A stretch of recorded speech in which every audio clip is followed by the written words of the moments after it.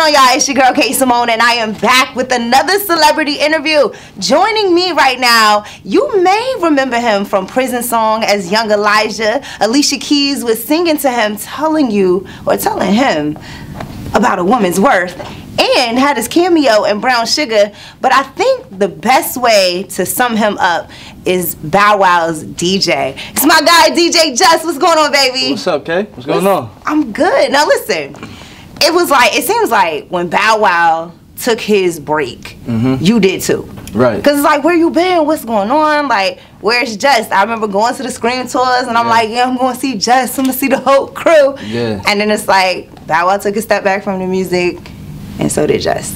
See, you want to know what it was? Like, with Bow stepping away from the music, I had to reinvent myself. I had to figure it out. You know what I mean? We was on tours, traveling city after city, year after year, every year, going out. So once he took a step back from it, you know, I kind of like, I was so caught up into what we was doing, I didn't really know how to make the adjustment right away. Got you. You know? So I had to just sit back, you know what I mean? Take my time, and then come back out. And come back out and get it together. Like, I get that. I totally get that. As I was giving a little rundown, though, about, you know, what you've done and what you've been doing, you was in the Music of the Heart with Angela Bassett, and I gave the rundown, the cameo and Brown Sugar. That was my first movie. Right. Music of the Heart. What a lot of people don't know is that you really started your career way before you got on with Bow Wow. Yeah. You know what I'm saying? A lot of people don't know that. A lot of people would say that, oh, Jus got his success from being with Bow. I've been on it before Bow. So here's my question, because when Bow took his break, you took your break, right? You know, and it's like, why didn't you just stick with acting when you were doing, you know, your career on the road with, you know, with Bow? So therefore, you'll have something else that you could fall back on when Bow made that decision. My management, it just crumbled. Gotcha. You know what I'm saying? It was like nobody there to really push me. None of that. You gotta think about it. I'm a young kid walking in the buildings, signing contracts. It's already red for me. You feel what I'm saying? I'm walking into, I'm just, yo, just pull up, get on stage. Not really understanding the business part of it. Exactly. You know what I mean? And my dad was, he had stepped in to be my manager after my former manager had died. So when my dad had stepped in, he couldn't really make the transition, you know what I mean, to just be with me every day, you know? After a while, I had to just do it by myself. I get it. I mean, no, I get it. I get it. So let's talk about this. You know, going from a kid and you having everything right there for you. You having, you know, people give you stuff right there just because you're DJ Jus, the things that you've done, you're the cute little kid, you know what I mean? It's handed to you. And even for now, I think this is everybody's struggle, you know, coming in, especially people in their 20s. Let me say that. This is everybody's struggle. Having that moment in your life where everything is just given to you, and now you got to figure out, what do I ask for? Right. What do I, you know, what do I ask for? What do I wait on? What do I work for myself? You know, how has that been for you? Because you are a child star. Right. Now an adult, and a lot of child stars who turn into adults don't make it. Right. You know what I'm saying? Like, just turn somewhere else because they can't handle the pressure. They can't handle that transition. So how is that for you? See, like the whole time, like you said, when Bow took his absence, I was still working. I just wasn't in people's faces. You know what I'm saying? I was still going to clubs. I was working like 6-7 days out the week. You know, I was still moving around, just wasn't on a bigger scale to where people know me from. Right. You know what I mean? So now it's like this. The more work you put in and the more consistent you stay, and the relationship you build and you keep, that's what got me here. Indeed. Yeah, that's what keeps me running. I have very good relationships with people. I'm a people's person, and you can hang out with me, you know what I mean, open convo. That's what kept me going, you know what I mean? It was plenty of times where I thought about not doing it no more, or, you know, just, it was hard, you know, it was really hard to make the transition from being with Bow and being here, and then basically coming back down and like, oh, now I gotta deal with this. Yeah, it's but I stay humble. I'm very humble.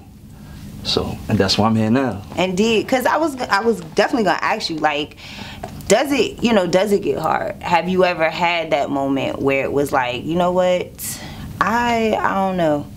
I just, you know, I don't know what else to do. You know, I traveled around the world. Right. I've been I sold out arenas.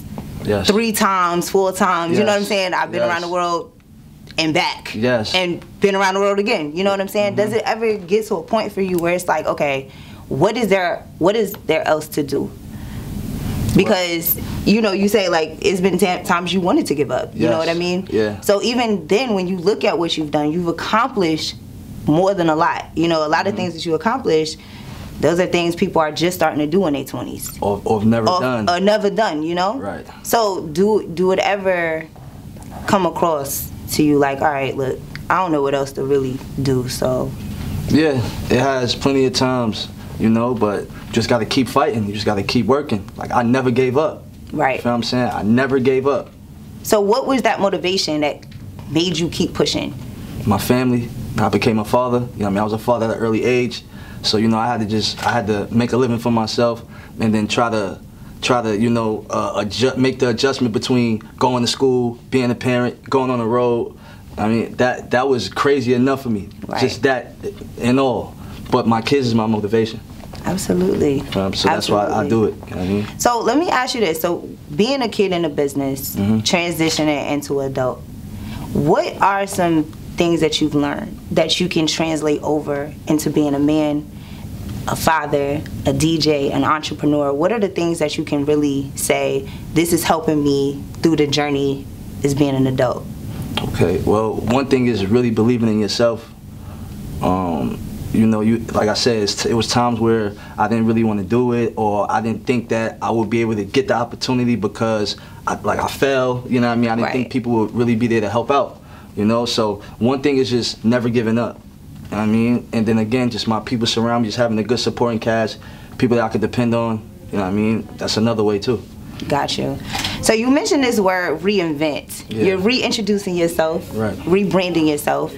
And with that being said, it's like you're coming into a situation where we're in an era where so many DJs, everybody want to be a DJ. And then you got some people that's undercutting DJs. You got some DJs that's actually working real hard. Yeah. What are some things that you don't like about this new DJ era? I could tell you some of mine, but I just want to hear from a vet. Everybody's a DJ.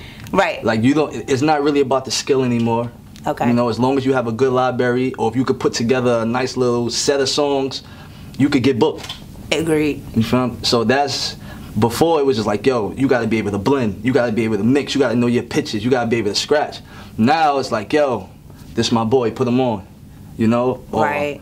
Yo, how much does DJ charge? Nah, just put him on for this amount of dollars in a hookah. He's good. Like, and then you have females DJing too. The DJ, the female DJs. I like it. I like female DJs. But they taking jobs too. Okay. They taking a lot of jobs from males only because y'all clean up nice, you know, y'all it just look better. But when you compare it to a skill, a lot of them don't have a lot of skills, but they still get the job, you know? Right. So what do you think it is? Like, what do you think it is now? Do you think it's more of social media, you know, that the following? It's definitely that. Yeah, that social media plays a big part in everything. If I had social media in my heyday, course. God, I wouldn't it would have been there's over. no looking back. You feel what I'm saying? All the stuff there's no looking back. So that social media plays a big part in it, though. Got you. Big part. So how do you still remain passionate about it? Listen to all the things that you don't like, you know what I'm saying, about the new era where everybody's a rapper, everybody's a DJ, everybody's something. Like, how do you remain passionate about it? Really, that's all I know. I've been DJing since I was 2 years old. So it was either DJing or nothing. Like, I started playing basketball later on in my life. Right. But DJing is all I know. So, and I'm very good at it. So I just stuck with it. So how do you remain DJ Just in a world full of DJs? What separates you from everybody else that's coming out right now? How do you stay fresh? How do you stay relevant? How do you stay you? Right. You know, what makes people want to continue to come back to you? Okay, well, one, I take my job very seriously. You feel what I'm saying? And I'm very passionate about what I do. You know what I mean? And I'm always gonna be me. So like I said, I'm a very cool person. Y'all could just come and rock out. But you know, when I pull a laptop out and I gotta turn into DJ Just, I'ma turn up. Right. You feel what I'm saying? Level 10, right? Level 10. That's all day. That's all day. Like, that's gonna happen. Right. Regardless. You know, and then, again, it's just like when people see the stuff that I've done, my resume, it's like, yo, there's no way this kid did that if he wasn't who he was, you know what I mean? Agreed. It wasn't no way this kid could travel around the world, have his own radio show, do the war, do everything. Everything I'm doing is because of the stuff that I've done and because of my relationships, because I'm a good, kind-hearted person. Got you. You feel what I'm saying? So relationships took me a long way as well. When you pull up to the club and you about to DJ, do you still got your turntables with your vinyls, or do you got the electric? You know, they have I don't know what it's called. It's called a DJ controller. The clubs usually have the controllers in there or the equipment in there. What I prefer though is turntables and a mixer. That's what I grew up on. Two techniques and a mixer. The controller it's the turntable, the mixer, everything is together. Right.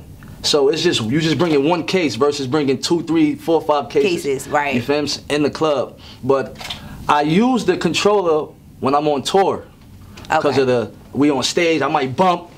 Right. Makes sense. Yeah. And nothing to happen. But if you try to do that with a turntable, the needle will jump. You know what I mean? You got to clean your needles. You got to make. It's just a lot. It's more original with the technique. And now with the controller, it's just like, yo, this is the technology. I don't even have to touch the thing. I can press the button here. I can make a beat. I can loop. You can't do that when you really manual on the turntables. I prefer the turntables. I prefer the techniques. I prefer the classic way. Exactly, because that's how it's supposed to be. Yeah. I like turntables. I mean, the controller. The controller is straight. Cool. It's convenient. It's very convenient. It's From very how you're explaining it, absolutely, yeah, it's definitely convenient. But when I go out and I actually see DJs, I like the mixing, the scratching. Like I enjoy that. You know what I'm saying? I enjoy the art of it. Exactly. You know what I'm saying? So that's the art. Right. That right there. Now talk about reinventing yourself. Okay, we're in an era right now where it seems like I'm reliving my childhood. Every time I turn on the TV screen, they're relaunching a movie from my age. You know, my era. Right. They're Lion King, for instance. You know, I don't know how I feel about it yet. I think it's gonna be dope. You think so? Yeah. I think it's gonna be dope. I ain't gonna lie. I think it's gonna be dope. I don't know. Like I'm on the fence about it. Okay. I want to see it first because I don't feel like. First of all, I didn't feel like they needed to redo it anyway. That's just me. I didn't feel like they needed to redo that. Beauty and the Beast. None of it. That's just me. But I get it because they're reintroducing it to our younger generation. But that's what I mean when I say like they're really flipping our era and then making it relevant now. Right. Like you look up, they're doing it with the movies. They're doing it with our brands. You know, going from Baby Fat now partnered up with Forever 21. You have Fila that made his comeback. When I saw it, it was through DTLR and Sneaker Villa, and then they teamed up. Okay. And now you got FUBU partnering up with Urban Outfitters. And the reason why I had to ask you that, because I know you was a FUBU kid for the ad campaigns and things of that nature. So how did you feel when they said, FUBU is back, we partner with Urban Outfitters, and I'm not going to fraud you.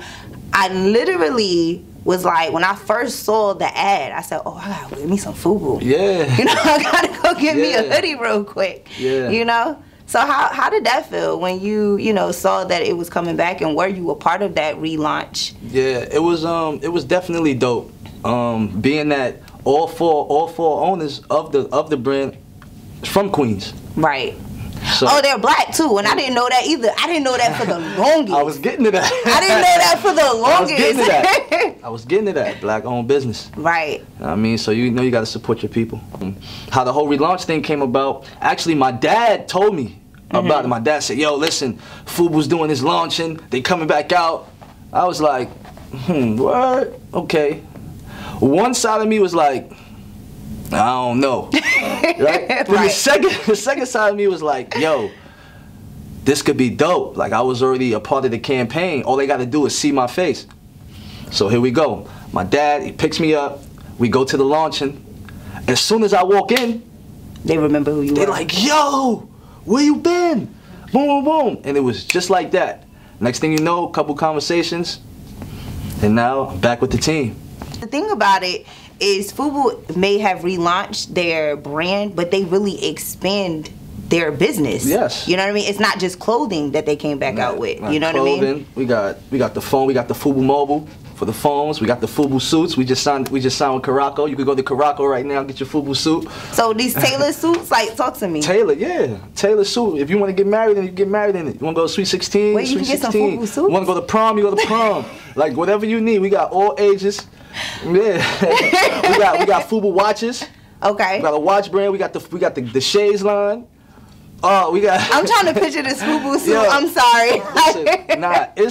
It's a nice tailored suit. 2-piece, 3-piece. No, you gotta show me this. Somebody gotta pull out their phone and show me this. Like, oh yeah, we got it. We gotta show me this. No, cause I'm thinking when I see FUBU, right? Even when I saw it for the Urban Outfitters, I was like, FUBU? It looks good though. Don't get me wrong. Like it looks good, but I still go back to the '90s with the, big and bulky. Yeah. I still think of that. Yeah. So when you say suits, it's like suits. Nah, we got real and then y'all got the FUBU Mobiles. FUBU Mobile. Just like how you got T-Mobile, how you got Sprint, how you got Boost, we got FUBU Mobile. We got our own phones. I own everything. For us, by us, everything. That's so dope. Yeah. But for it to be a black-owned company, you know what I'm saying? Like, seriously, like, y'all came back and was not playing. Yeah, we got to. They came back and was not playing. So I think that's super dope. And, that's, in itself, is just an honor to see blackness at its best, Black boy joy. Mm-hmm. And then we got the FUBU radio that I'm on. So exactly. So are you spinning, or you actually have a show? No, I have a show. I'm an air personality. Got you. Yeah, I have a show every Thursday that I do. Mm-hmm. So that joint is dope. Me and another girl that's on it too, Chris Childs. She's definitely dope. Shouts to Chris. And then Saturdays, like the weekends, we do mix shows. Got you. So during the week, I'm more like, just playing like smooth R&B, maybe a couple classic joints that we grew up on, like our age group, you know what I mean? And then on the weekends, I'm playing all the radio stuff, all the turned up stuff in the club, you know what I mean? And of course, it's clean. So, it's a clean-based radio, no dirty music, everything clean. So here's what I think y'all should do. I think y'all should take FUBU radio and put it in every store that y'all have, from, I guess, the watch store, like a FUBU store that y'all have. I think that'd be super dope. So every time somebody walk in FUBU, they can hear it. They can hear it. That'll be hard. I think that'll be super dope. That'll be real hard. Being a young man for the FUBU ad campaign. Yeah. Now you're back with FUBU, but like I said, the ad campaigns didn't stop. Mm-hmm. So I saw that you recently had a billboard in Times Square for the Stay Mellow campaign. Yes. For Jordan Mellows M12s. Yes. Talk to me about how that came about. Oh man, yo, I'm gonna tell you, it's a funny story, right? Mm-hmm. It's very funny how this happened. I'm gonna tell you everything. Well, tell me everything. Tell you play by play. All right, listen. It was like a couple days before New Year's. Mm-hmm. Bow was living in LA at the time. I was supposed to go to LA and DJ his New Year's Eve party. I ended up getting another booking to go to Africa with Carrie Hilson. I had to fill in because her DJ got sick, so I had to fill in for Carrie. They took me to Africa. When I got back, I always had a relationship with the people at Jordan. Like, I always go, chill, go to the games, play. I actually playing in the Jordan tournament. So when I got back, they're like, yo, we're releasing a new video game. It was like NBA 2K something. It was like the 16 or 17. It was like, yo, we want you to come down. We want you to meet Mello. Mm-hmm. They didn't tell us about a billboard. They never told us this. They said, yo, come down, come meet Mello. We got the sneaker. You're one of the influencers. Come try your sneaker on. Boom, boom. So I went, tried my sneaker on. Mello walks in. Me and Mello playing the game. Not knowing that what they was recording is actually a part of NBA 2K TV. So if you go to NBA 2K TV and you go through the episodes, I'm on it with Mello. Oh, that's dope. Right? So after we started playing the game and stuff, we go for a break. Mm-hmm. And then now they just pulling everybody individually to take this picture. Yo, put on the Mello gear, put on the sneakers, take a picture. So I'm up there playing with the basketball, doing stuff. Then they sent an email to my phone 2 hours after the event is done, like, yo, in 2 days, y'all gonna be on 34th Street in Times Square. The picture y'all took for the campaign is gonna be on a billboard. I was like, what? was like, well, what a new year. Right. So I walked into the new year with a big billboard, you know what I mean? On 34th Street in New York City. That was big for me. That has to be big. That was major. Times Square? That was major. That's a move. That was major. That is a whole vibe right there. Yeah, shouts to Jordan, shouts to Game 7. You know, reinventing yourself, relaunching yourself. That's how you started off the new year, which is amazing and super incredible. What's next for Jus? Just more stuff. I got the water right now that I'm working on. I guess we'll talk about that. No, we about to talk about that. Like the water, wait a minute. So everybody's dropping clothing lines, you know what I'm saying? They dropping like sneakers here and there. You came with the water.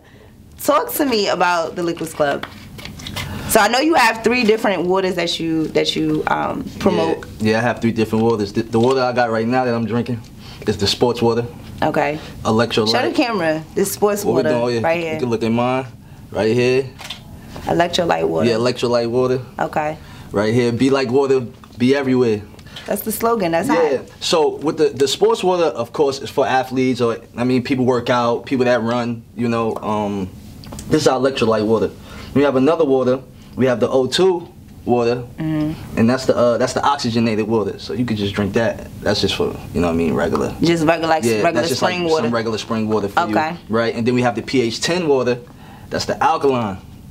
Now that's the top tier right there. Like I said, everybody comes out with like brands. You know, they got they shirt line or something like that, and you said, nah, forget that. I'm coming with the water. Yeah. Like we gotta hit y'all with something a little bit different. Yeah, we gotta do a different corporate world stuff.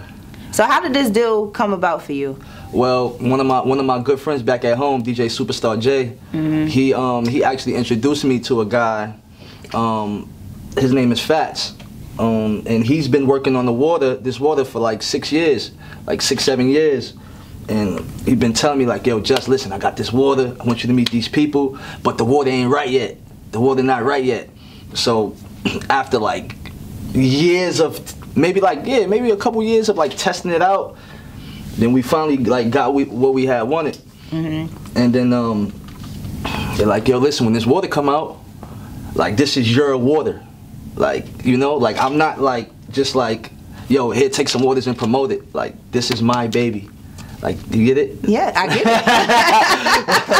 it. So Jay basically he walked me in, you know, and he introduced me to Fats. Me and Fats had a nice meeting, you know, and I was just telling him all the ideas I had for the water and what I'm gonna bring to the table, and then, you know, we locked in the deal. Yeah. So where can people find these waters and buy these waters, you know? He was supposed to bring me one. Yeah, I forgot. I'm gonna send a case up here. You gonna send a case up here? I'm gonna send a case. Okay. I might have sent it up here. Because I really wanted my water. Oh yeah, this is good water too. Wow, rubbing in my face while you drink it. Go ahead. Yeah, I gotta drink it. Go ahead. Quench your thirst. Hi y'all. I was supposed to have a water today. I got you. You got me? Yeah, I got you. I'm gonna make sure you get your water. For you to have your own waters and be a part of a water line, or not even a water line, a water company. Yeah, company, yeah. That's just, you know, amazing. Yeah. So you got the water line, or the water company, excuse me. You know, you still rock well with Bow. Yeah. You reinventing yourself, you relaunching yourself. You got the billboard in Times Square. You had that in the beginning of the year, and now you're making this move to Atlanta official. Yes. What's next? Like, what are you gonna do here in Atlanta? Really, I really just want to take over, for real. Like, really, I want to take over. I just want to bring my energy, you know. I feel like Atlanta has always been like a home to me, being that I was always back and forth since I was a kid. And it's like, I see these clubs, I want to get in the clubs. I want to tap in with the radio. I want to get on the TV. Atlanta is like the main hub right now. It is. For everything. So you got to go with the flow. You found I had to get out of there. I had to come to Atlanta and make it happen. You know what I would love to see though? I would love to see you on Growing Up Hip Hop. Ooh. Atlanta. A lot of people say that. No, seriously, I would. Even though, like, I'm a big fan of Growing Up Hip Hop Atlanta. Even though last season really reminded me of like Loving Hip Hop, but we'll leave that there. Yeah. I really enjoyed the show. You know, I really do. Especially for Bow, like Bow's storyline, it always changes each year, and I feel like if you guys like showing that y'all still cool, even Cleo, you know, Cleo Thomas, shout out to you. Cleo, my boy. So like, if y'all had like a storyline where all of y'all came together, still showed that y'all had the brotherhood, still showed that y'all still have loyalty and love for each other. I think that'll be a dope storyline to introduce you and bring you in and really have that welcome to Atlanta. Yeah. Bao, what's going on? What's up, Bao? What's up, Bao? What's up? What's good? People want to know, big bro. What's up? What we doing? So we're going to talk to Bao about that because we got to get you on Growing Up Hip Hop Atlanta. I would love to see it. Yeah, I think it'll be dope, too. I think it'll be dope, being that I'm a person that actually grew up in hip-hop, for real. All right, so Jus, if people wanted to look for you, figure out, I mean, you're here in Atlanta now, so people want to connect with you. I'm outside. I'm outside. Where can they find you? You can follow me all social medias at I am DJ Jus. I'm right there. I'm live. I'm posting. I'm active. I am DJ Jus everywhere. All right, bet. So we about to go holla at Bow Wow real quick. We get him on Growing Up Hip Hop. I'm about to go get my case of waters real quick. And then I think I want to sit poolside. You trying to go to the pool? Go to the pool. All right, y'all. So this has been another exclusive interview right here with Radio 1 Original.